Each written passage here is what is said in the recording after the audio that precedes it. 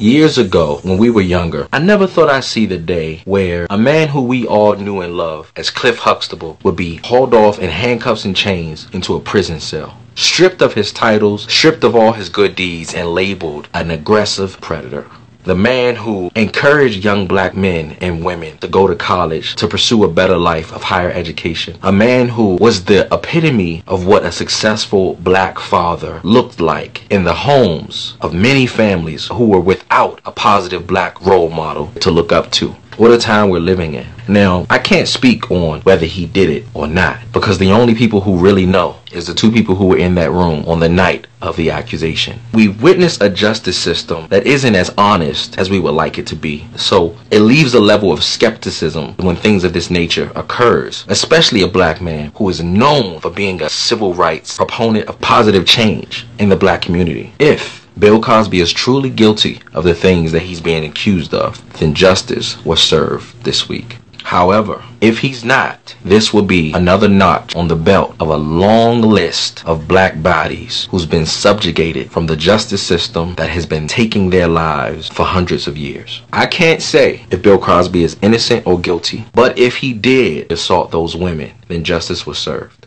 What's truly important tonight is the fact that on the same week, a well-known and respected black man, public figure, is in chains, sitting in a cell. Your president sits in the White House completely free of any weight or responsibility of his actions. You know, the same president who was caught on tape saying that he grabs women by the quote-unquote pussy. I did try and fuck her. She was married. You know, I'm automatically attracted to beautiful. I just start kissing them. It's like a magnet. You just kiss.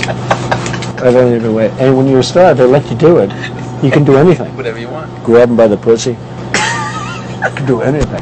Last time I checked, that was assault. So you mean to tell me we have a president who says he grabs women by their genitalia without their consent, without their permission, just because he can, because of his celebrity and his influence? And oh, that's right, you guys elect him to be your president. But you guys believe in justice, right? How ironic is it that in this Me Too movement era that people are shouting lock him up to Bill Cosby, but saying let him go to Brett Kavanaugh, Donald Trump's appointee to the highest court position humanly possible. I just find that ironic because while you cheer for the Bill Cosby decision, you make excuses for Brett Kavanaugh, the candidate for Supreme Court Justice who's been accused of sexual assault this week. You don't show that same energy and that excitement for Brett Kavanaugh's accusations or Donald Trump's accusation. I call BS. You can't cheer for one guy to go to prison based on an accusation and then make excuses for another guy who's accused of the same thing as the guy you just cheered to go to prison for. You can't say lock him up for sexual assault and say let him go for sexual assault. It has to be even and fair and just, remember?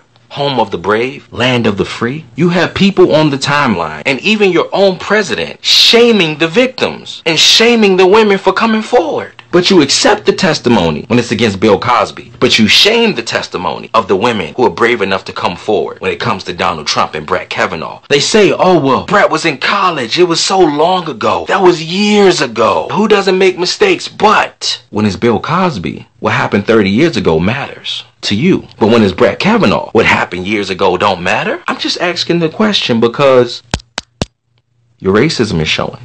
How ironic that in this Me Too time's up era that we're living in, Bill Cosby, time is up, but President Trump has all the time in the world. How fickle and elusive this word called justice is to a certain select few. See, justice is supposed to be blind. But based on the reaction that we've seen this week from the White House and other high levels of political leadership, that word called justice that is legally blind seems to often take a peek from underneath that blindfold. You're showing it right now. Why is your reactions different? Oh, something's not adding up here. The case of Bill Cosby and so many others is a true testament that whether it's proven that you're guilty or not, they will discard you and throw you away as quick as they possibly can. However, your counterparts who have been accused of the same crime will be forgiven as quick as they possibly can with their careers unaffected. We live in a time where Cliff Huxtable is considered a monster and is sitting in a prison, but George Zimmerman is out here signing bags of Skittles. making a laughingstock of the justice system that freed him and said he was innocent. We're going to see how you act if you believe in truth and justice, freedom and liberty when Harvey Weinstein goes on trial. If Donald Trump ever goes on trial. When Brett Kavanaugh goes on trial. When it's their turn, remember, keep the same energy. Keep that same energy. We are looking forward for the day where the word justice doesn't mean just us. Make sure you like and follow me on Instagram at WhoIsCaliber. Be great. Be blessed. Once again, it's your boy Cali. Keeping it 100. Always. Somebody gotta do it.